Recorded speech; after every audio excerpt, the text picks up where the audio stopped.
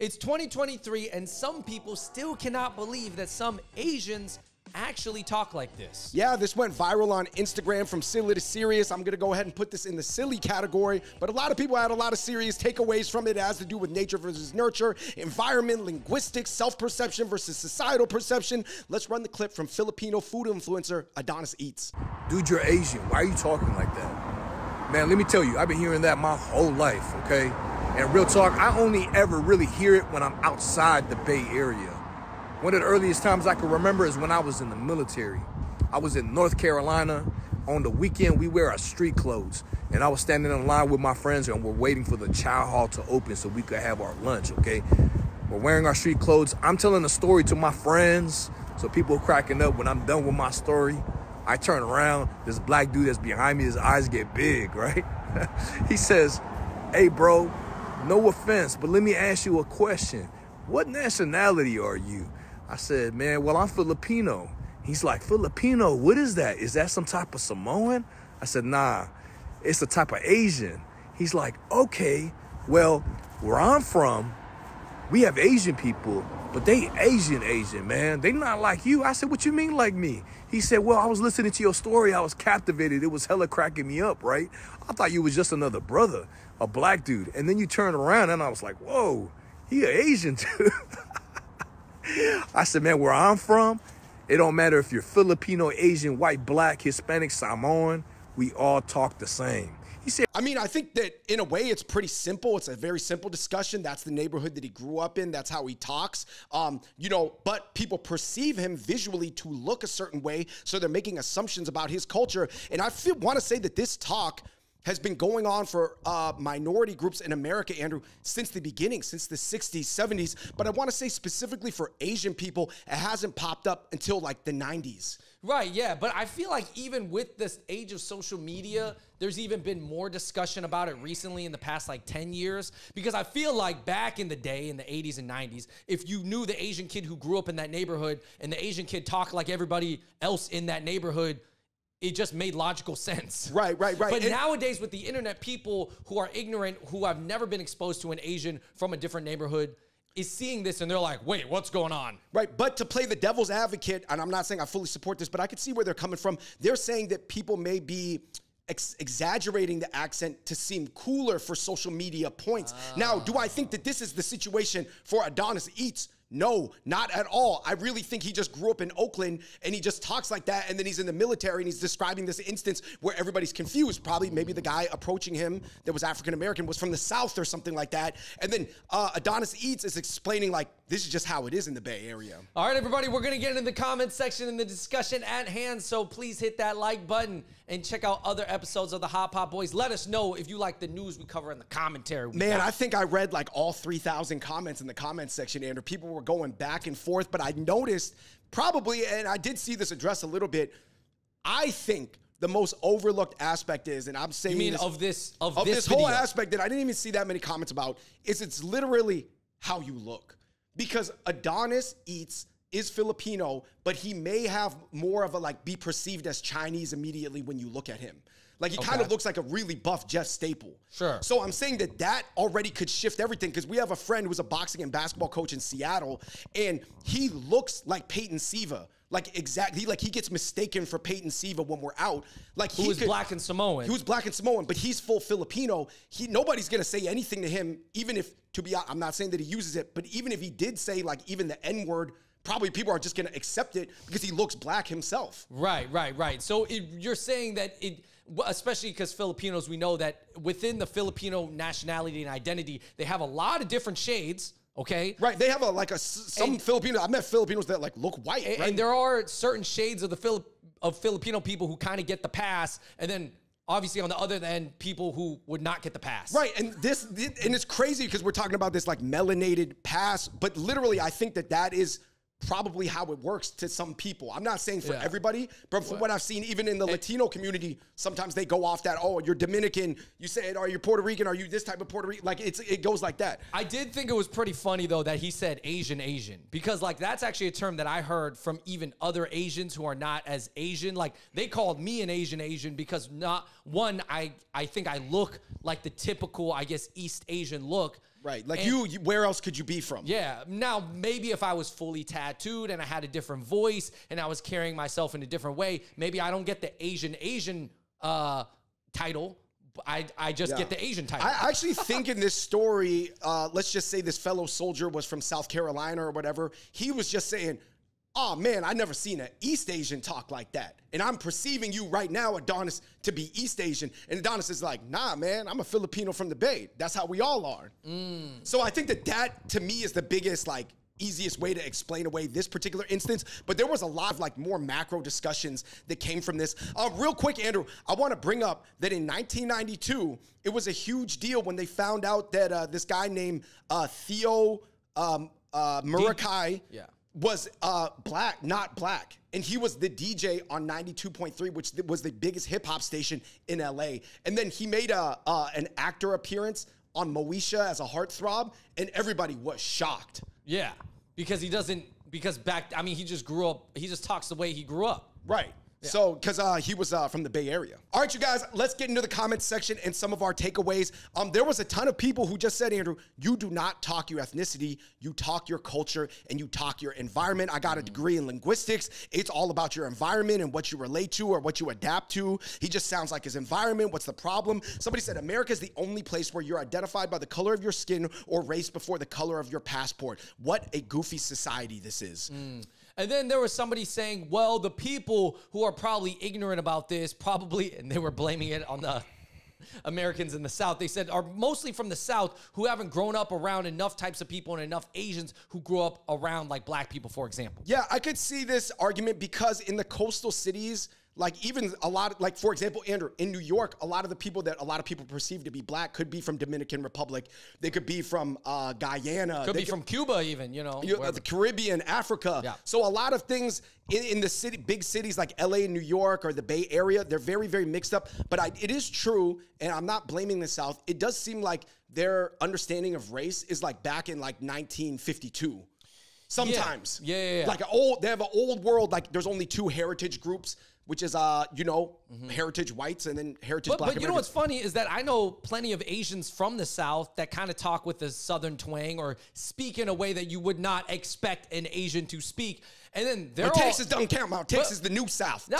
They're from Georgia or Atlanta, and they're from all over. So I just think these people just have not been exposed to a lot of people. Or here's another theory, is that these people leaving the comments, they don't want Asians to sound like that. They actively don't think Asians should. Now from that grows a whole bunch of other questions like, oh, how should Asians sound? Right? But anyways, keep going. Somebody said, because the majority of folks that are talking like that are forcing that talk, and I'm not sold yet that you aren't yet, Adonis. This was a comment, I'm assuming this is from a black person that may be a little bit skeptical, saying that like, so many people in the past have used this accent, and I'm not like, I'll just call it out. Shout out to Aquafina. We're friends with her. She got accused of it. I'm not saying that she did or not. Iggy Azalea, like other people, I guess in the past, Pink. Do you remember that girl, Pink? Yeah.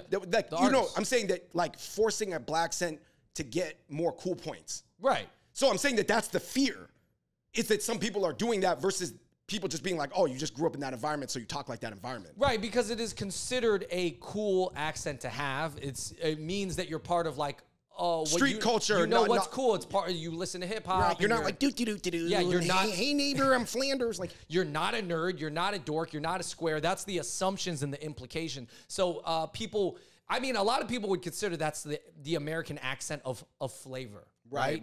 The seasoned accent. Yeah, the spicy accent. Somebody said it's because Asians are seen as subhuman and incapable of adapting to their own environments, which includes the way we dress, live, and speak. The Ishi media expects Asian actors to either use broken pidgin or very posh accents instead of localized ones. Everyone's so used to telling us Asians how to think or speak, like we're all made in the same factory. Wow. This is actually a pretty good comment, because I do feel like a lot of people out there who are accusing other people of faking that accent. It's like, well, how are Asians supposed to talk? Now, it is true. Some people fake it. So they have their regular voice and they have their, accented voice. No, right? I've definitely heard some that I was kind of like, oh, yeah, that doesn't sound that cool when you try to put on your cool voice. But then it also comes to code switching, because Drake code switches. You've seen Drake in interviews, and he sounds almost like he doesn't rap like that. Drake sounds like he's from like 8 different socioeconomic statuses in 8 different countries. Exactly. Like he's like an 8x8 grid, like 64 different. But because personas. Drake is also half black, then I'm sure he gets the pass. But well, not only that, Andrew, he pulls it off. And people have criticized him too, though. Yeah, that's true. That's true. Some people said people don't understand that Filipinos can assimilate with the locals better than other Asians. I would agree with this. I would agree that Filipinos adapt better than Chinese to the local culture of their neighborhood, but I've seen it both ways. I've seen some Chinese be super adaptive, but if you made me say like, you know, percentage ratios, it seems like Filipinos are more subculturally adaptive. On average, sure. Yeah, for sure. I could roll with that.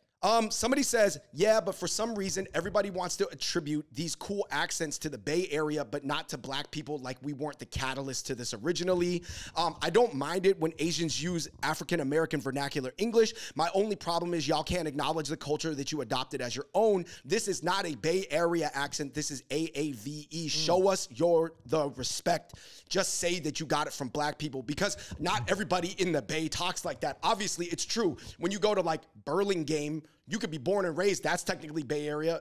I would expect you to talk very proper and white if you're from Burlingame. Yeah, but when people do say the Bay, they are talking about a specific kind of experience that is distinct from other parts. Right, you're saying if you're like Tom Brady, who's from the Yay area, he's not from the Yay area. Tom Brady is from the Bay Area. He's not from the Yay area. But I do think this comment I can somewhat empathize with, because I think that there is a sense that people want to talk like black people, but they don't want to be empathetic or acknowledge where they got the accent from, or the community that they got the accent from. Right. You know what I mean? The Yay area, or I don't even know if I'm saying that right, the Bay Area accent, that's probably heavily colored by the rap music. Yeah. The Fizz music, right? Mac Dre, E40, et cetera, Andre Nicotina. I'm sure it's more led by black people in that community. For sure. I mean, I can totally understand and empathize with this comment. Somebody said, this is a black girl, she said, I immediately knew he's from the Bay. It's not about speaking black, it's just about culture and vibe. He sounds like those cool-ass uncles that used to break dance in the 1980s. I love it. Yo, all right, I have a question. And this is for the people watching. Let me know in the comments down below. I guess if you're somebody, and let's say you're an Asian-looking person who has this accent, who grew up like this, right? Should it be fair to assume that you may be a little bit more empathetic to the black experience in America because you talk like a black person? And I put this in quotes because you'll see it in another comment, right? But I'm just saying, like, is that safe to assume that if you talk like this, you probably were around that group of people, and therefore you may understand their culture and their background better? For sure, for sure. I mean, if I talk like this and I'm using all this like cattle rancher slang, you think that I would be more like understanding the plot of, you know, farmers. The taxes on beef right now, or the different soybeans that are getting taxed because I want to ship them to China. Well, if you talk like this, I'm going to assume that you're not disgusted by a rodeo. Right. You do not hate country music. And you probably don't like that song that last night I let the liquor talk, because that ain't real country. I like that song. But this girl really, she left a ton of very interesting comments. Like I said, I think there's valid arguments to go all around, but I thought her responses were particularly thoughtful. She said, you know, my whole life, I've moved around to different places, been around different people. I don't live by outsiders or insiders. That's my opinion. That's just such a limiting and small way to live. You know, by me, you do you, I'll do me. And by me, I'm not being limited by low vibrational divisive drama. I'm an open-hearted kind of gal. Yeah, I think different people view this discussion, especially in the black community, viewing other people using AAVE with different levels of extremity, right? For sure. And then there's also this whole conversation about people who are saying, oh, well, he's talking black. And then someone responded and said, oh, what do you mean? Why do you always just reduce black culture down to just this accent, to slang, to rap slang? Like, why does it have to be like that? Right. This African-American guy said, I hate that term. It gets tossed around so aggressively, Ebonics, AAVE. I just prefer to call it hood vernacular. Or if you grew up in the hood, you will talk like this. Right. Yeah. Other people were talking about the hood way of talking being traced back to southern white rednecks and the Appalachians. This was a whole book. I mean, other people were bringing it up from, was it Thomas Sowell? Yeah. So this was another thing. Somebody said, this black guy said, people say I always talk white and I should be talking black. And I'm like, bruh, I'm just me. And a Mexican chimed in and said, when I worked in San Mateo, I had so many white Americans shocked that I didn't have a Mexican accent. So these, you know, it's almost like inverse, where the Asians, people are shocked that they're talking black, and they're shocked other people probably within their community and outside of the community are shocked that this black and this Mexican guy are not talking black and Mexican. But then this girl even said, I was Filipino and I got called a flip-flop and a coconut for talking white. And actually, when I was growing up in South Seattle, Andrew, I had a friend that was Filipino that more acted white. And we were growing up around such an urban environment, people used to call him a flip-flop. Right. Like, not everybody, but some people did. Some people just said, 100%, the whole Bay Area vibe is just different. I've been here my whole life, and I know it's a bubble and a privilege because I grew up around so many different cultures and ethnicities. It's beautiful. I love us. But other people outside of the Bay just wouldn't understand how we melt together. It's literally because we're all stoners, and it's just easier to talk to each other. We just melt more here than other parts of the country. Agree or disagree, Andrew? Like, if there were all a bunch of cheeses in a pot, the Bay Area just got that temperature a little hotter than everywhere else. I think the Bay Area and I think New York to an extent are also pretty much two big melting pots of America. This comment also said, oh, people just think black culture is a free-for-all. You can just take what you want. I'm sick of this. I don't like it. People don't want to acknowledge the pain that black people went through and the history that we went through to even have these voices and have this accent. Right. You're saying the development of what some people used to call non-standard American English has a long, like, so many layers to it. Yeah. I understand this. I get it. I agree too, to an extent, but I also think, like, I guess, like, that type of culture, whatever that accent is or that attitude is, has also made a lot of money and has become very, very cool, that you can't blame people for leaning into what is cool. Whether that's from a young age, from when they're 5 years old to 1 year old. Whether the exposure is hyper legitimate or it's extrapolated upon or completely fabricated, right? It's just, it's part of American culture now in a way. Somebody said Filipino indigenous are black and African looking, so are we Asian? We're different. DJ Qbert chimed in and said Filipinos are Pacific Island Asians with Negrito roots crossed with Latino. And then this black guy said Filipino are black Asians. If you know, you know. This guy came in and said real Filipinos are dark-skinned and Igorot, Lapita, but we just got mixed up over the years. So some of us are more Spanish-looking or Chinese-looking now, you know, due to recent, like, several hundred years of mixing. So, yeah, I guess this was person was saying, like, Filipinos can talk like this because they are originally part Aita or part Negrito, so they're closer, they're part black themselves.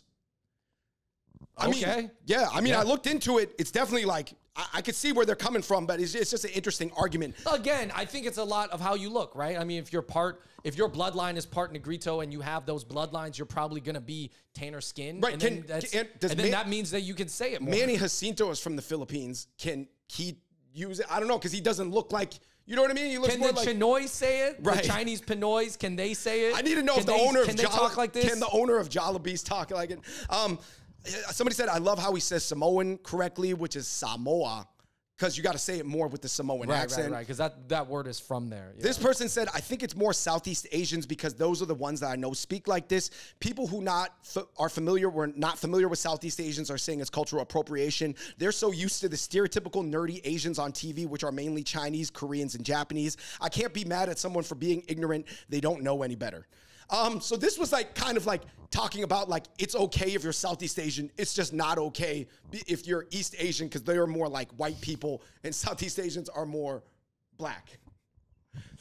Oh man, now that's a whole nother video that yeah. But like I said, it goes back to my original discussion. People often use it, not everybody, they go off like a melanated scale. No, I mean, I know East Asians, some Chinese, and I even met a Korean who's pretty tan who like they could be Filipino or Taiwanese people. I know some Taiwanese, some Cantonese people who look like Southeast Asian. That's why I think this whole like Asian versus Asian thing I think is really funny because I think it is about facial features and skin tone, but it's also more about if you embody the Confucian values or not. Yeah, because it's true. All right, listen, guys. Most of the East Asian immigrants, they're going to pursue STEM careers. In STEM careers, you cannot generally lean into AAVE to rise up a STEM ladder. Right.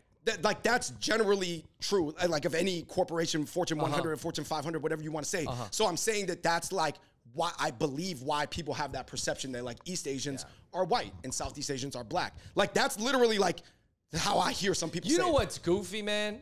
Is that sometimes people who ask other Asians like, oh man, Asians, how can you talk like this? It's like they're also Asian.